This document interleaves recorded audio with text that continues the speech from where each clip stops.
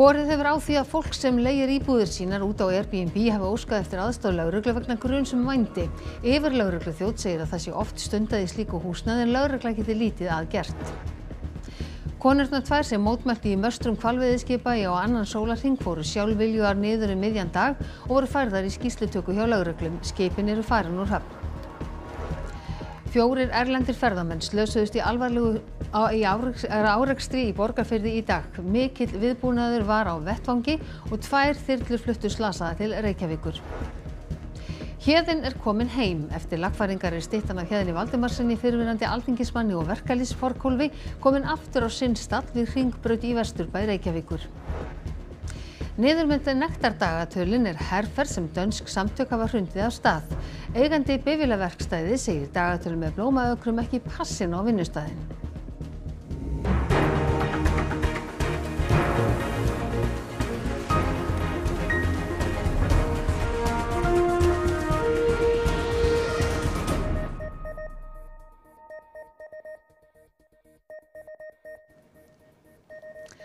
Komið þið sæl. Algengt er að vændi sé gert út í skammtímalegu íbúðum svo sem Airbnb og mikil eftirspurn eftir því. Lögregla segir að fólk verði að vera meðvitað í hvað íbúðin sem það leigir út er nýtt. Verðbólga og hækkandi vextir á húsnæðislánum hafa orðið til þess að sífellt fleiri leigja út eignirnar sínar á Airbnb. En þó að tekjurnar komi sér vel þá geta fylgt því ýmis vandamál. Þúsundir eigna á Íslandi eru til leigu á vef Airbnb, íbúðir, einbýlishús, herbergi og sumarbústaðir. Sumar eru eingöngu í útleigu á meðan aðrir leigja út heimili sín til skemmri tíma. Það er ekki nýtt að stunda sér vændi í Airbnb-íbúðum en slík mál eru alltaf inni á borði lögreglu. Fólk gerir það gjarnan, láta okkur vita að það hafi svona grunum þar sem verið að selja vændi í íbúðum sem þau eru með á leigu, eða leigja frá sér réttara sagt. Mér virðist að það sé ótrúlega mikið sem er að framboði af þessum síðum sem við fylgjumst gjarnan með og það hlýtur af því að það er líka eftirspurn. Kaupendur eru aðalega Íslendingar.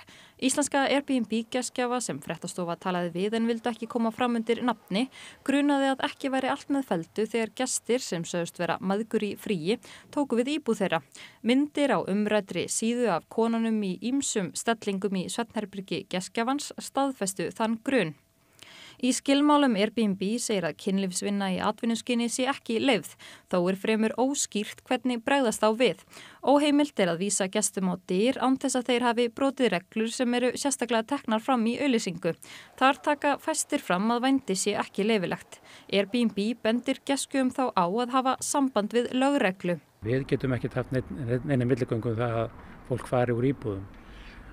Og það er kannski má segja sig aðeins snúið vegna þess að það er ekki bannað að selja vændi en það er bannað að kaupa það og það sem við höfum gert þegar við höfum farið í þessi mál þar sem við erum að skoða það hvort þessi verið að kaupa vændi að þá erum við að reyna að hafa afskipti af þeim sem að kaupa. Fólk þurfa að vera vakandi fyrir því hverjir leigja íbúðir þeirra. Eitt merkið getur verið það sé svona verið skipti á fólki sem er í íbúðun. Við höfum dæmi það að fólk hafi að það er einhver sem leigir og jafnvel ekki sem er aldrei í íbúðinni heldur sé verið að skipta fólk og varðandi það sem er verið að selja vændi það er nánast eingöngu verið að tala konur þannig að það sé kannski 2 konur einu og svo eftir eina viku þá verið skipti.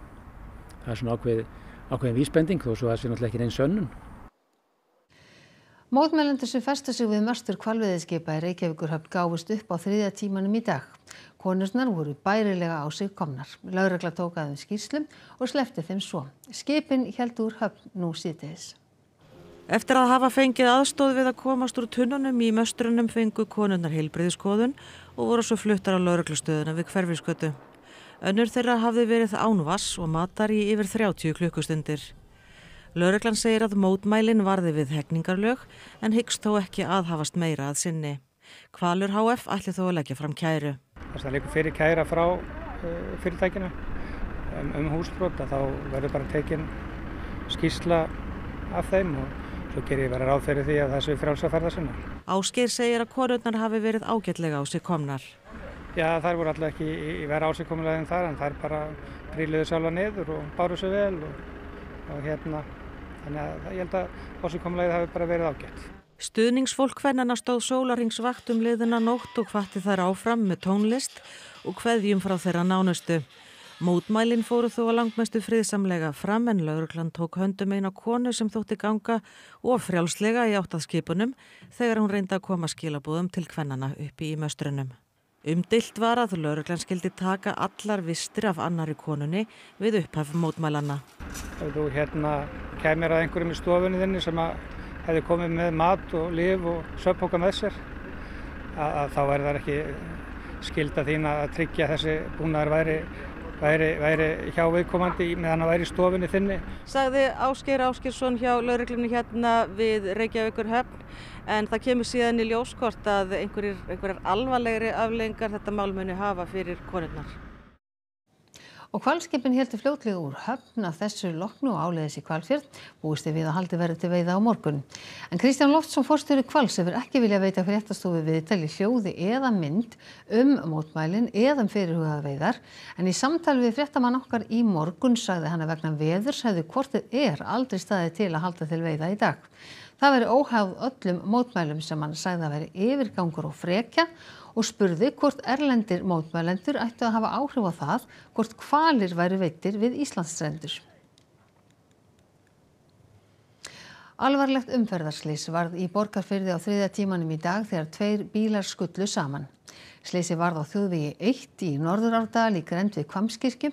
Erlendir ferðamenn voru í báðum bílum, 2 í hvorum og slösuðust 3 þeirra alvarlega. Þjóðvegur 1 var lokaður fram eftir degi á meðan vettvangurinn var rannsakaður og hreinsaður. Umferð var beint Norðurárdalsveg í staðinn. Miklar tafir urðu og löng bílaröð myndaðist. Mikill viðbúnaður var vegna slysins. Það komi hér slökkvilið og tækjabíll úr Borgarnesi ásamt sjúkrabifreiðum alveg frá Búðardal, Borgarnesi og Akranesi. Og svo ásamt lögreglu bæði á Akranesi og úr Borgarnesi. Þetta er svona 2 jeplingar sem að lenda þarna í hörðum árekstri og það eru 3 fluttir með þyrlu. 2 þyrlum frá Landhelgisgæslunni og 1 með sjúkrabifreið. En allir á slysadeildinni í Fossvogi. Er eitthvað vitað líðan fólksins? Nei, það er ekki svo stöddu. Er eitthvað vitað tildrög slysins? Nei, það er bara rannsókn ennþá. Leiðtogi Norður-Kóreu fer til funda við Rússlandsforseta á næstunni að ræða vopnakaup. Þetta fullyrða bandarískir fjölmiðlar. Stjórnvöld í Rússlandi tjá sig ekkert fréttirnar en bandarísk stjórnvöld hóta refsiaðgerðum. Talið er að Pútín falist eftir vopnum frá Norður-Kóreumönnum til að beita í innrásinni í Úkraínu. Leiðtogarnir hittust síðast á fundi 2019 og þá í Vladivostok í Rússlandi. Nú Dagný, vitað hvar Kim Jong-un og Pútín hvar þeir ætla að hittast? Það verður efnahagsráðstefna í Vladivostok sem byrjar á þriðjudag í næstu viku og stendur í nokkra daga. Og það er talið að þeir verði báði þar og ætli að nýta tækifærið og hittast á fundi þar á þessari ráðstefnu. Borgin er nálægt landamærunum að Norður-Kóreu og það er talið að Kim Jong-un komi á ráðstefnuna í brýnvarinni lest. En sem komið þá hafa hvorki stjórnvöldi í Rússlandi né Norður-Kóreu staðfest nokkuð þetta. En það er nokkur titringur á alþjóðavísu vegna þessara frétta? Já, það er rétt. Það er ekki vitað til þess að Norður-Kóreumenn hafi áður selt Rússum vopn og það er talið þetta sé svona til merkis að samskiptanum á milli þessara tveggja ríkja sé að blómstra. Þau eru þetta bæði mjög einangruð á alþjóðavísu að fáa bandamenn og Bandaríkjamenn hafa hótað refsiaðgerðum, enn harðari refsiaðgerðum samsagt gegn Norður-Kóreu ef af þessu verður og talsmaður þjóðaröryggisráðs Bandaríkjanna sagði í dag að allt alþjóðasamfélagið ætla að láta þá finna fyrir því ef þetta gerist. Svo þykir þetta líka til marks að Rússa sé farið að vanta vopn í hernaðinum í Úkraínu og þessar fréttir komu kannski ekki alveg eins og þruma úr heiðskíru lofti af því að varnarmálaráðherra Rússlands hann fór á hersýningu í Norður-Kóreu núna í júlí og þar hitt hann Kim Jong-un og þeir skoðuðu vopn og heyrtól og svoleiðis þannig að það var jafnvel búist við að uppsiglingu væri einhvers konar hernalegt samstarf. Einhvers konar vísbending. Já. Og svo er annað sem Vesturveldin hafa áhyggjur af það er sem sagt hvað Norður-Kóreumenn fá í staðinn. Það hefur verið talað pening, vopn og jafnvel aðstoð við þróun kjarnavopna. Og stjórnvöld í Suður-Kóreu hafa miklar áhyggjur að þessi ríki ætli kannski halda einhvers konar heræfingar saman en sem komið þá er þetta allt vangaveltur og skýrist mögulega einhverju leyti í næstu viku. Við bíðum eftir fréttunum í næstu viku. Dagný Hulda, takk kærlega fyrir að útskýra þetta fyrir okkur. Og þá það pólitíkin hérna heima. Stjórnarflokkarnir ætla að stokka upp formennsku í þingnefndum áður en þing kemur saman. Búist við að Stefán Vagn Stefánsson þingmaður Framsóknarflokks verði formaður fjárlaganefndar í stað Bjarkeyjar Olsen Gunnarsdóttur þingmanns Vinstri grænna sem nú formaður. Alþingi verður sett í næstu viku þriðjudaginn 12. september. Katrín Jakobsdóttir forsætisráðherra flytur stefnuræðu sína daginn eftir að kvöldi miðvikudagsins 13. september. Þingveturinn gæti orðið hressilegur en það kom upp titringur í stjórnarsamstarfinu í sumar eftir ákvörðun Svandísar Svavarsdóttur matvælaráðherra að stöðva hvalveiðar daginn áður en þær áttu að hefjast. Við upphaf þings ætla stjórnarflokkarnir að skipta formennsku í flokkum upp og nýtt. Sjálfstæðisflokkurinn fær formennsku í utanríkismálanefnd þar sem nú formaður Bjarni Jónsson þingmaður Vinstri grænna og Framsóknarflokkurinn fær formennsku í fjárlaganefnd þar sem nú formaður Bjarkeyjar Olsen Gunnarsdóttir þingmaður Vinstri grænna. Vinstri græn fá hins vegar formennsku í umhverfis- og samgöngunefnd en þar formaður Vilhjálmur Árnason þingmaður Sjálfstæðisflokks. Vinstri græn munu jafnframt fara með formennsku í velferðarnefnd þar sem nú formaður Líneik Anna Sævarsdóttir þingmaður Framsóknar. Ekki liggur fyrir hvaða þingmenn taka við formennsku í þessum nefndum, en sterkur orðrómur að Stefán Vagn Stefánsson, þingmaður Framsóknarflokks, verði formaður fjárlaganefndar, en hann nú formaður atvinnuveganefndar og að Diljá Mist Einarsdóttir, þingmaður Sjálfstæðisflokks, verði formaður utanríkismálanefndar. Stjórnarflokkarnir halda allir þingflokksfundi áður en þing kemur saman, þar sem þetta verður endanlega ákveðið. Bjarni Benediktsson fjármálaráðherra kynnir síðan fjárlagafrumvarp næsta árs á mánudag eða þriðjudag og fyrsta umræða verður á Alþingi á fimmtudag og föstudag í næstu viku. Stefnt að því að sameina verkmenntaskólann og menntaskólann á Akureyri. Ásmundur Einar Daðason mennta- og barnamálaráðherra og skólameistarar beggja skóla kynntu þessi áform á fundi með starfsfólki og nemendum í dag. Undirbúningur sameiningar hefst strax og á að skila drögum að skipulagi og uppbyggingu sameinað skóla eftir 2 mánuði. Sameining MA og VMA ein af 4 tillögum sem voru kynntar í sumarbyrjun. Að auki hefur verið skoðað hvort sameina ætti Kvennaskólann í Reykjavík og Menntaskólann við Sund, Flensborgarskólann í Hafnarfirði og Tækniskólann og loks Fjölbrautaskóla Suðurnesja og Keili. Utanríkismálastjóri Evrópusambandsins segir allt verða gert til að fá Svíja sem hefur verið í haldi í Íran í 14 mánuði lausan úr haldi. Stjórnvöld í Íran sögð hafa boðið fangaskipti á honum og Írana sem fékk lífstíðardóm í Svíþjóð. Hinn 33 ára Juan Flúterus hefur verið í haldi yfir 500 daga í Íran. Leynd hefur hvílt yfir málinu sem The New York Times greindi fyrst frá í gær. Flúterus var starfsmaður Evrópusambandsins og fór til Teheran, höfuðborgar Írans, í fyrra að heimsækja vin sinn sem starfar við sænska sendiráðið í borginni. Á flugvellinum og leið úr landi var hann handtekinn og sakaður njósnir. I want to stress that I personally, all my team, at all levels, European institutions, in close coordination with the Swedish authorities, which have the first responsibility of consular protection, and with his family, have been pushing the Iranian authorities to release him. Flúterus í haldi í hinu alræmda Evin fangelsi sem var í fréttum í fyrra vegna eldsvoða þar sem nokkrir fangar fórust. Danskur maður satt í fangelsinu á sama tíma og Flúterus. I had my first phone call after 4 days. But I think for Johan it was way later. It took months for him to get his first call. This is very much in our agenda, in our heart, and we will not stop until Flúterus will be free. Sænsk stjórnvöld hafa ekki tjáð sig málið, en sænska ríkisútvarpið greinir frá því að stjórnvöld í Íran hafi boðið fangaskipti á Flúterus og Hamid Nori, Írana sem fekk lífstíðardóm í Svíþjóð í fyrra fyrir morð og glæpi gegn mannkyni í Íran á 9. áratugnum. Þekkt að stjórnvöld í Íran fangelsi vesturlandabúa og bjóði frelsi þeirra í skiptum fyrir Írana sem sitja í fangelsum erlendis. Reykjanesbraut var lokað í báðar áttir snemma í morgun þegar flutningabíll fullur af ferskum óslagðum þorski valt á hliðina í Hvassahrauni og lagðist þvert yfir veginn. Afferma var bílinn svo hægt væri að velta honum aftur á hjólinn og flytja hann burt. Það tók fram undir hádegi og á meðan var umferð beint hjálið eftir malarvegi í Hvassahrauni. Talsverðar tafir urðu á umferð vegna þessa. Ökumaður bílsins slapp með minni háttar meiðsl. Styttan af Héðinni Valdimarssyni, alþingismanni og formanni verkalýðsfélagsins Dagsbrúnar, komin á sinn stall eftir 5 ára fjarveru. Stöpullinn undir styttunni var að hruni komin og þarfnaðist lagfæringar og þá kom í ljós að styttan sjálf þurfti viðgerð. Það eitthvað skakt við þessa mynd. Ég á ekki að standa hérna. Hér á Héðinn Valdimarsson að standa eða öllu heldur styttan af honum. En hvar Héðinn? 5 ár eru síðan styttan var tekin niður þar sem endurgera þurfti morkin stöpulinn. Þá kom í ljós að boltar sem festu styttuna við undirstöðurnar voru kolryðgaðir.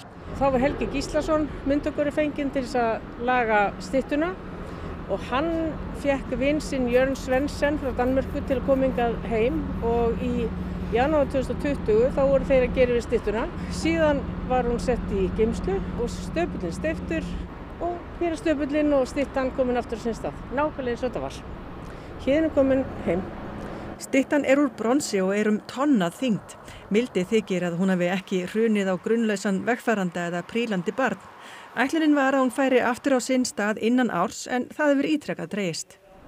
Fyrsta lagi þá náttúrulega kom þessi viðgerð á styttunni okkur óvart og það var smá töf. Það þurfti náttúrulega að finna efni í styttuna í stöpullinn, flísarnar. COVID kom nú við sögu að hluta til. Styttan var fyrst reist 1956 og í eigu húsfélags íbúa í verkamannabústöðunum við Hringbraut sem stóð straum af kostnaði vegna viðgerðarna með styrk frá Minjastofnun. Þetta nokkrar milljónir, þetta dýrt. Herferðinni niður með nektardagatölin var nýverið hrundið af stað í Danmörku. Það þarf helst að hafa flott dagatal að horfa á, segir eigandi bifvélaverkstæðis. Honum finnst dagatöl með blómaökrum ekki passin á verkstæðið. Vi har dem ikke hængende i værksted, fordi det ikke alle, der synes om det der. Komdu og taktu mig. Niður slagorð herferðarinnar. Fyrir henni standa samtökin Tekník sem eru samtök atvinnurekenda í iðngreinum. Man skal have en kaffemaskine, man skal have et køleskab og så gerne en god kalender at kigge på, som vi også har, ikke? Men hvorfor kan I ikke have en blomstermark eller sådan noget? Det er vel også pænt at kigge på? Ja, det passer ikke lige ind i et autoværksted. Det synes jeg ikke. Nogle af dem er gamle kalender, vi har hængende, fordi de må ikke produceres mere på grund af krænkelsesgen. Så vi må nøjes med nogle genudsendelser. Samtökin Tekník segja slík dagatöl ekki hafa nein jákvæð áhrif á vinnustöðum í dag. Det er nogle værdier, som ikke hører hjemme med, at vi skal have ligestilling. Vi skal sikre, at alle bliver respekteret for det, de er. Þá séu þau gamaldags og tímarnir breyttir. Eitt sinn hafi til dæmis þótt sjálfsagt að reykja inni á vinnustöðum. Jeg har ikke noget imod det, men hvis Line hun synes det er forkert, så selvfølgelig så skal den der væk. Min far han er selv håndværker, så det er jo det der med, jamen, hvis man har været inde i hans skur bare lige for at hente et eller andet, eller på hans arbejde for at hente ham, jamen, så har det altid været en. Markmiðið með herferðinni að koma af stað uppbyggilegri umræðu. Samkvæmt könnun sem var gerð á meðal 20 stóra fyrirtækja eru 13 þeirra enn með nektardagatöl uppi á veggjum. 17 ára eyjapeyji bjargar fuglsungum sem lenda í hrakningum þegar þau fljúga á hreiðrinu. Dýrabjörgunaráhugann hefur hann haft síðan hann var barn. Andri Júlíusson hjálpar fuglsungum á hverju sumri í Vestmannaeyjum. Ungarnir eiga til að misreikna sig og fljúga úr hreiðrinu á fastland í stað þess að svífa út á sjó. Ungar af ýmsum tegundum þurfa björgunar við, svo sem ritur, lundar, skrofur, langvíur, starar og fílar. Þeir síðastnefndu hafa verið í aðalhlutverki hjá Andra síðastliðin ár þar sem fáir stunda fýlabjörgun. Þú ert bara blautur. Hvernig fer þetta eiginlega fram? Datt hann í sjóinn. Er þetta áhættu atriði? Nei, þetta hefur aldrei verið allt á mig og ég bara gerir mistök og datt hann í sjóinn. Annars þá er þetta bara mjög öruggt og mér langar að fleiri gera svona. Og hvernig hugsaðu þá þá? Ég sleppi þeim ofta strax, en ef þeir eru of litlir og ungir þá þarf ég að gefa þeim að borða og hafa á kassa undir hitalampa og ef þeir eru eitthvað olíublautir þarf ég að þrífa og hafa undir hitalampa. Andri hefur bjargað 7 fílsungum að undanförnu. Fyrir 2 árum bjargaði hann 96 fílsungum á einu sumri. Allir fuglar sem finnast eru merktir hjá Náttúrustofu Suðurlands og skimaðir fyrir fuglaflensu áður en þeim sleppt aftur út á sjó. Hefur alltaf haft svona fugla áhuga? Ég hef alltaf haft dýra áhuga og ég horfði mikið á Diego þegar ég var lítill og mér langaði mjög mikið að bjarga dýrum. og núna hafa draumurinn kominn. Og þá ætlar Bergsteinn að segja okkur hvað verður í Kastljósi kvöldsins. Fákeppni og verðsamráð verða á oddunum í kvöld en Samkeppniseftirlitið hefur sagt að Samskipum 4,2 milljarða króna fyrir brot á samkeppnislögum. Til að ræða málið við framkvæmdastjóra félags atvinnurekenda og neytendasamtakanna. Til líka að fjalla áhrifamátt mótmæla og borgaralegar óhlýðni eins og birtist við Reykjavíkurhöfni í dag. Og svo ætlum við að spjalla við eftirlætis íþróttalýsanda margra, Sigurbjörn Árna Argrímsson.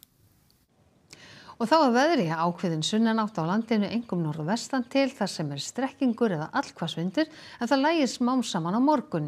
Væta með köflunum með þurrt að kalla á norður- og austurlandi fram eftir degi.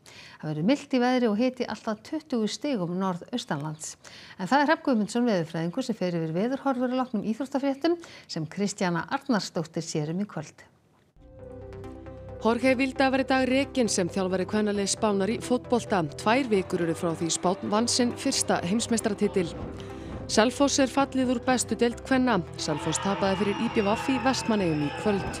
Og Ólís-deildirnar í handbolta fara aftur af stað í vikunni. Karlaliði FH og kvennaliði Vals spáð Íslandsmeistaratitlum. Já, þá ætlum við að rifja upp helstu atriði þessa fréttatíma. Borið hefur á því að fólk sem leigir íbúðir sínar út á Airbnb hafi óskað eftir aðstoð lögreglu vegna gruns vændi. Yfirlögregluþjónn segir að það sé oft stundað í slíku húsnæði en lögregla geti lítið að gert. Konurnar 2 sem mótmæltu í möstrum hvalveiðiskipa í á annan sólarhring voru sjálfviljugar niður miðjan dag og voru færðar í skýrslutöku hjá lögreglu. Skipin eru farin úr höfn. 4 erlendir ferðamenn slösuðust alvarlega í árekstri í Borgarfirði í dag.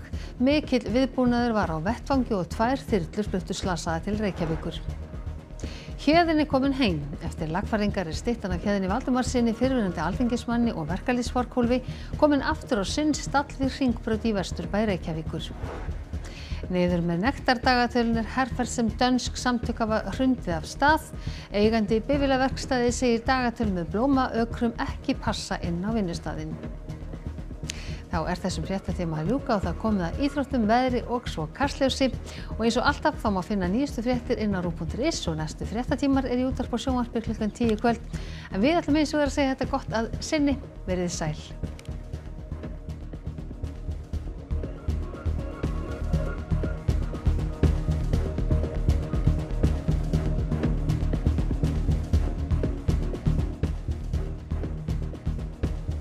Á RÚV í kvöld. Söngfuglar með heilabilun. Heimildamynd í 2 hlutum frá PPC þar sem leikonan Vicky McClure úr þáttunum Skilduverk